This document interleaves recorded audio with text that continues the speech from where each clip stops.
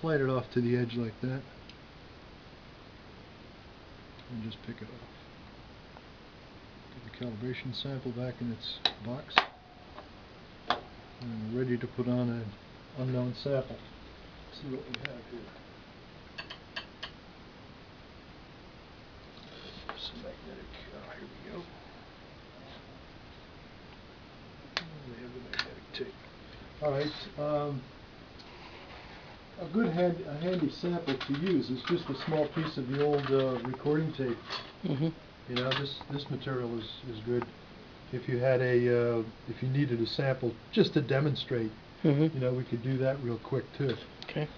So what I generally do is you can just cut a piece of this stuff.